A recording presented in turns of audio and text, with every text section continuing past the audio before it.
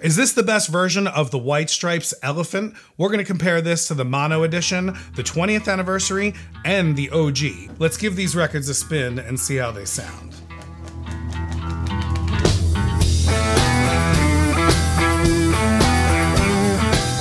I wanted this video initially to be a comparison of the new UHQR 45 edition of Elephant versus the Thirdman Vault Mono XX edition.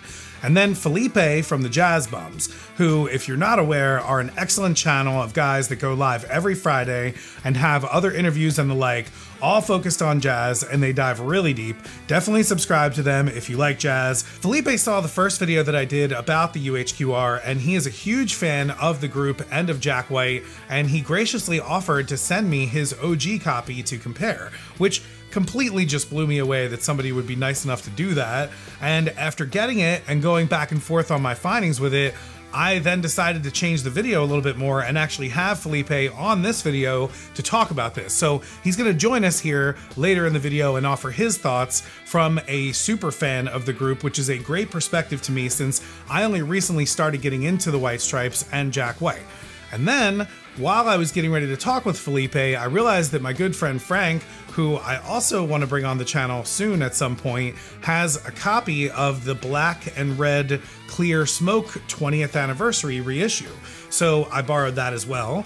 So what started as reviewing 2 pressings has now turned into 4 with an interview with Felipe. So this is for all the people in the comments of the first video that might have had an issue with me talking about the packaging and the look of the record longer than talking about the sound. This video is all about the sound and even more diving deeper into the music itself. So let's compare the OG, the UHQR, the Mono XX, and the newest 20th anniversary reissue. This is a subjective review. This is my opinion of how it sounds in my house on my stereo. So it might be completely different for you. You might have a completely different outlook. If you do, definitely let me know in the comments and let me know what you think. Starting with the OG, thank you again, Felipe, for sending this out. This is from 2003, recorded to 8-track reel-to-reel in 2002, mastered by Transformation and pressed by United Record Pressing. Disc 1 is white opaque and disc 2 is red translucent.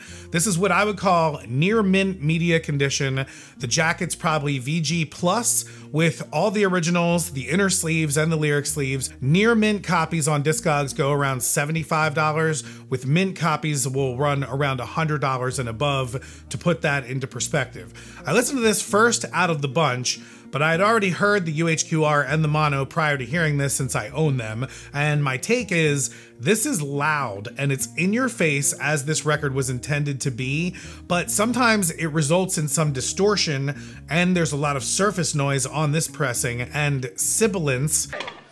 Check 1, sibilance. Check 2, sibilance.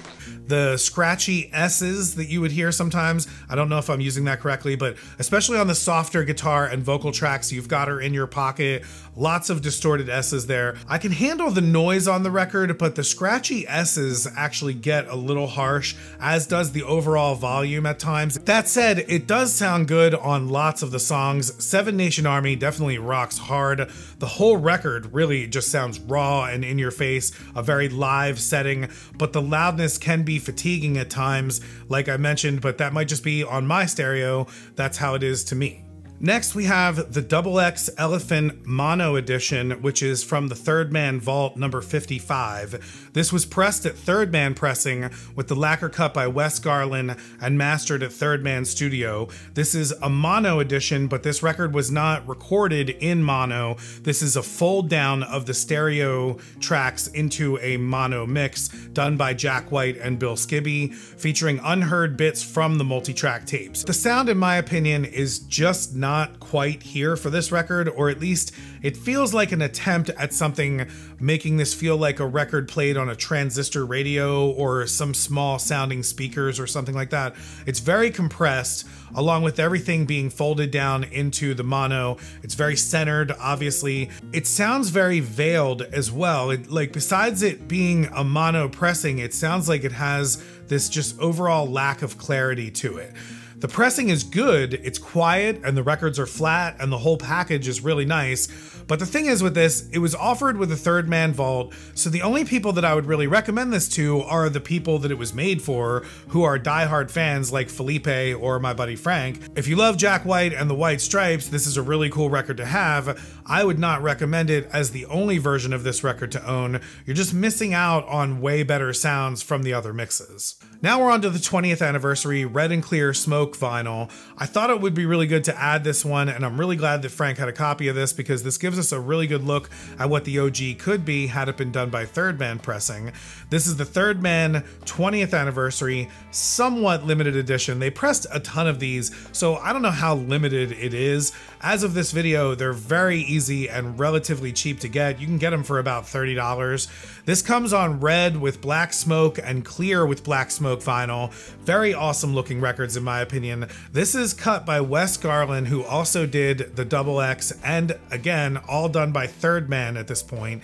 I went right to You've Got Her in Your Pocket, and it too has the sibilance issue on it, if it's sibilance, the scratchy S's. I also cleaned this record for Frank, and it has a lot of noise, especially on that track, which is where I'm really cued in because it's such a quiet and intimate track. You don't want to be distracted by pops or clicks there. However, the surface noise on this is more of like a crackle, which kind of adds a little nostalgia to it, so it's not really that offensive, especially for a $30 record.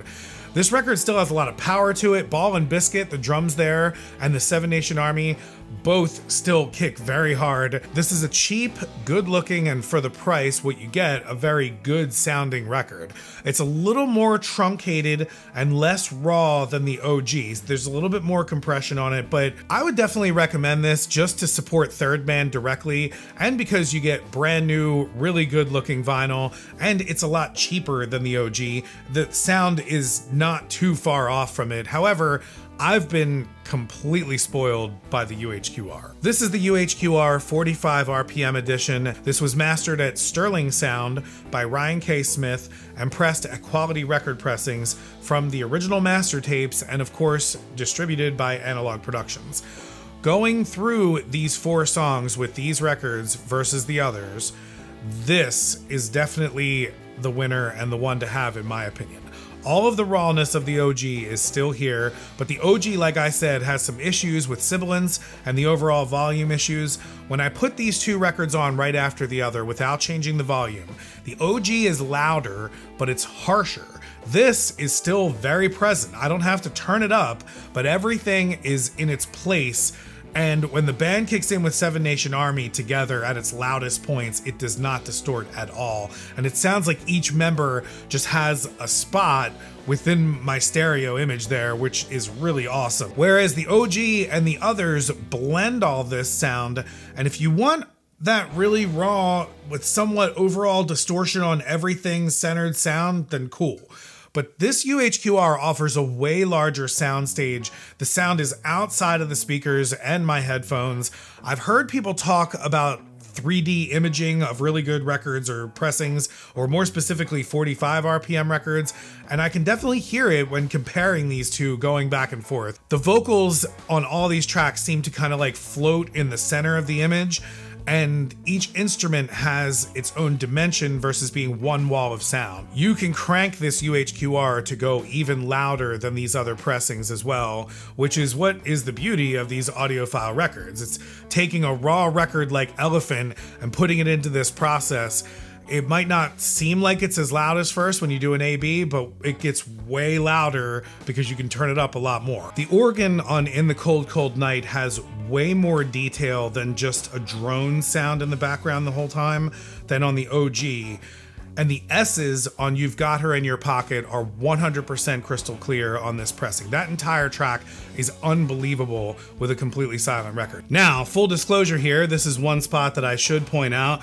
I have to destroy my UHQR copies because though the quality control is very good at QRP, sometimes there are issues.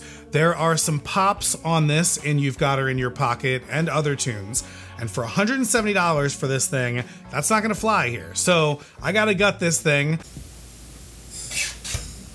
And it breaks my heart to do this and get a new one from Acoustic Sounds, but they will send another. This is something that I encourage anyone who gets UHQRs from them. Hold them to as high a standard as they are putting out there. With all of this hype about this vinyl, it should be flat and it should be flawless. Even if you hear one pop, send that thing back.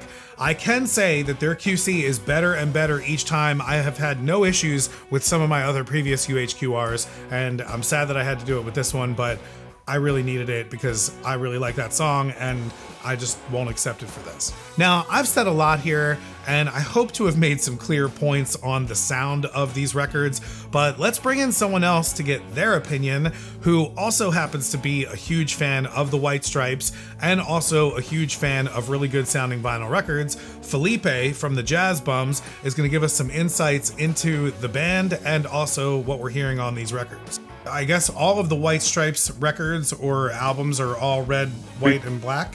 Yeah, so there's this. So Thirdman Records is always about the three. Jack White the third, that's how he signs. Although White came from Meg, not from him. When they got married, he took her name. She didn't take his name. Yeah. And the color scheme, red, black, and white.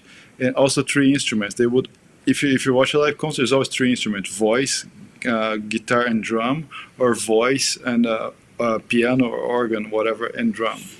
So it's always also about the third. And a funny thing that every one of the records, there's a song with the word "little" in title. Little Goals, Little Cream Soda. You can just search for it. And Meg, she really loves like old songs. So she would always push for like a Bob Dylan song, or even like the Burt Bacharach song was her suggestion. She wanted to put it there. They played the last gigs in 2007 officially as a band. They also played, I think, 2009, their very last appearance together at the Conan O'Brien show. People thought it would be a comeback or something, but no. Do you, Felipe, have all of the vaults from Thirdman? I started number 7. I'm missing a few, which I'm starting to hunt on Discogs. Yeah. Okay. I think the very first, I might be wrong, but I think the very first was Icky Thumb in mono. Speaking of mono, with Felipe here, we're going to talk about the UHQR, the original pressing, as well as the Vault Double X Elephant release. Talk about the process of what it was for getting this one and the mastering of this one. For this 20th anniversary, they have been doing 20th anniversary for all their records, so I think probably in a year or two we're going to have Get Behind Me Satan coming soon. So for Elephant, they did a very special thing. They went back to the multi-track and they mixed down to a mono. And it was cool because they could find some like hidden treasures in that tape, right? Some versions of some singles that were not released, they came as a 7-inch as a bonus in this box, plus the DVD with the recording, some concerts, and a mono mix. They made a mono mix out of the multi-track. How do I like this mono mix? It's very raw. It sounds like almost like a cassette tape, right? However, it's very guttural. It's very like in your face. And 7-inch Army has some extra bars at the end of the song. It's a different song. I agree with the assessment of it being kind of like a cassette. I kind of said transistor radio, like it was going, they were going for it being very centered and very just almost like it's coming off of a little crappy speaker or something like that. I guess what I could imagine they were thinking, you know, the mix for it is, which does kind of lend it to be not necessarily the best comparison when going from this to, even as you graciously sent me this OG copy right here. Now, this OG copy sounds absolutely amazing. And I mean, like the stereo image on this and the rawness of this is just really, really cool. Now, I was looking up information about this. Like, this is the original pressing of this was done at V2 Records. They were on V2 Records. Yeah, okay. But it was a very simple approach. It was recorded in England. I think it was they had like 3 recording days in April and November of 2002, and it was released early in 2003 on V2 Records. Yes. Before that, I had like an early repress But when I got this OG, I was like, oh my god, this is so much better. There's so much more information there, and it's clear and raw and strong. I really like this OG pressing. I really thank you very much for sending this so that I could hear it side by side with these other ones. That brings us to this. So what did you think of this? I loved it. I think it brought to a whole new level.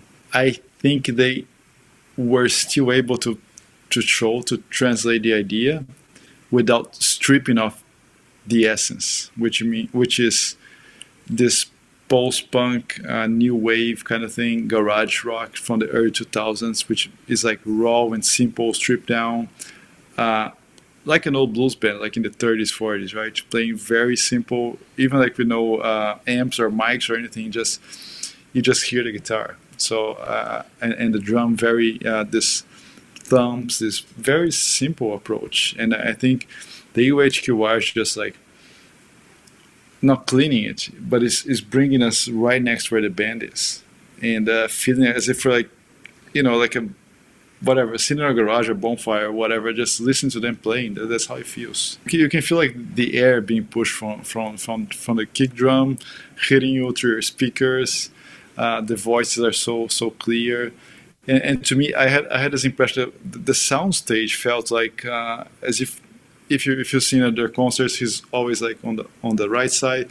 The drums is here, then he goes back and forth singing on the microphones, and the drums go right in the center, guitar here, voice here, and that's how it feels. I mean, it's just amazing. What you just described is kind of what I was already trying to describe in what I was referring to as like the 3D soundscape that people always refer to from either 45 RPM or from these Clarity vinyl records. I love the way you described that, about how that's basically how it would be seeing them live. Did you get a chance to see them live? You've seen them live? Yes, I saw them in 2007. It was the Icky Thumb tour. In April 2007, I think they played their last show like in August or not that many months after that. Wow! And it was great. It was at the sneak right in there. Yes, what's the name of the George Mason University in Virginia? Oh, okay. Yeah. I was living in Maryland back then, and I remember as Icky Thumb came out, I went to pre-sale. I bought those tickets. I waited for months to go see them. And it was just amazing, like the basketball court. It was just, I can't forget that show. It was Icky Thump, just so amazing, so amazing. And I hope, Rocco, that this presentation, the results they got with this record, makes us like think forward, bringing other bands, bringing more innovative sounds, innovative approaches. I mean, just the spine being red. I like the ballads. He's really good at writing ballads, sentimental songs, and most of the songs are about like gone bad relationships, right? Not so happy ones. So I think it's just been described as the end of the American Sweetheart or something. This is a single, it's a 7-inch that came as a supplement in a German magazine a few months ago called Music Express. So it's a 7-inch. Side A is a 7 Nation Army. And side B is Little Cream Soda, which was actually recorded as a demo in 2003. And this song only came out on Icky Thump, 2007. Wow. Yeah. Awesome. And it was one of those songs with the word little. Every single one of the records is a song with the word little. And another, I think, very important single from this record is The Hardest Button to Bottom. It's a very catchy, very simple blues riff. Here's the single. This is an allusion to when he broke his finger during this tour. It's an amazing video. If you haven't seen the video for Hardest Button to Bottom, you should check it out. And it was actually, there was a parody of it on the Simpsons episode of Hardest Button to Bottom. Bart Simpson becomes the drummer and starts playing, and the video repeats there. It's amazing. It's hilarious. Hey kid, why don't you watch where you're drumming? Sorry, White Stripes. No hard feelings? Let's kick his ass! Wrap up here. Other bands from that time period that just people forget about them. the Strokes, the Vines, the Hives, the Black Rebel Motorcycle Club, Franz Ferdinand, Interpol, Black Keys, Killers, Libertines, yes, Cooks, Kaiser Chiefs. They're all from the same time period, and those guys are already becoming legacy. So, you know, let's forget about Steely Dan for a while. Let's move on. I hear that. And I mean, like, the Strokes has already got the reissue from Vinyl Me Please, which was a AAA cut, and it sounds amazing. Like, I have it, and it sounds really, really good. Yeah. And again, you know, it's got me back into the Strokes. It got me into this kind of stuff, thinking to myself, you know, and I'm going to go look up the Hives. I've never really listened to them before. But if you want to get like a really cool 90s sound, if you want to get a really cool Nirvana pressing, or even like a Pearl Jam, or even any of those bands I mentioned, they're rare birds. We need that stuff pressed and available for us, you know. What would your fantasy UHQR be? I think since you're in soul a lot too, I know you like and know soul, I think we desperately need good repressings of James Brown. I mean, have you ever, I mean, you listen to original James Brown, they're horrible. They sound horrible. I think the Blur records, they also deserve a good, Teenage Fan Club, Blur, these are bands like, they're well recorded, I mean, but it's impossible to find a good record. And I think 2000s, to go back to the 2003 record, I was kind of hoping this was going to be the release. Ben Harper, Diamonds on the Inside. It's that thing is amazing. I love that record, and this guy, he kills it. He's great. Felipe, I really want to thank you very much for sending this OG pressing so that I could compare these two things. I really appreciate that. I'm going to have this sent back to you very soon, because I know you're probably missing your copy.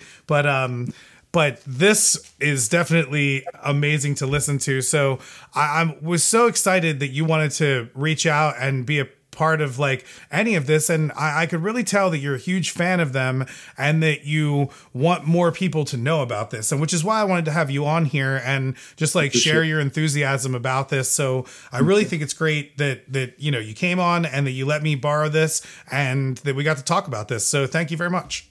No, thank you so much for having me, Rocco. I mean, I love this. I would love to talk as much as I can, and I think you're doing a great job reviewing them, comparing, and it's not a content like for my channel, for example. So I'm glad that I was able to come here and chime in a little bit. I'm really thrilled and flattered, and thank you so much for having this. My final conclusion and opinions here are, if you already own the OG and it's in mint condition and you don't absolutely love this band, then you're good. It sounds amazing and you'll continue to enjoy this record. Maybe consider getting the newer 20th anniversary reissue, since the smoke color is awesome and you could save your OG from some spins, since it's also not that expensive. Consider the 20th anniversary edition if you're not interested in spending a lot on all these other copies. You're still getting a very good sounding record. You're also still supporting a really good record label and Jack White, who does a lot for vinyl records, so it's really good just to support them as well. If somehow the Elephant XX Vault Edition is your only copy, definitely go find an OG or the reissue or the UHQR. I would not have this as my only copy of this record. It's cool for what it is and the extras, but it's mostly for diehard fans who are already part of the vault. I would not recommend going after this on the aftermarket unless, again, you're a completist of this band or the label, which brings us to the UHQR. This is it. It's everything from the OG and more. Personally, I would get this over any represses just simply because I enjoy what these UHQRs are doing, but I'm sure you would be fine with a newer reissue as well if your wallet cannot spring it. Like I said, the 20th anniversary sounds fine. But know this, it's $170 for now, and they have 10,000 pressed. Once they're gone, this will easily climb to above $300 or more as time goes by. And that's not to say that you should consider it as an investment, just that it's gonna be that much harder to get later on down the road. Believe me, I really want the Axis Bold as Love UHQR Mono Edition, and that is like a couple car payments at this point. I really want to thank again Felipe for coming on and for also lending me his OG copy. I can't believe he even took the time to do that, to ship it to me and to make the payments on the shipping and everything like that. I mean, that is just such a kind thing to do. He's such a fan of this band, and I really wanted to share his enthusiasm about this band, so I really hope that you guys got that from the interview. Go sub the Jazz Bums. Go hang out with them on Fridays for their live streams. They go on and on and on. It's a lot of fun. You get a lot of information on some really cool records. If you like this video, you're probably gonna like some others on this channel, like this one about the John Coltrane UHQR, or this one about an amazing soul story in Philadelphia. You definitely need to go check out this one. I will see you guys on the next one. This amazing UHQR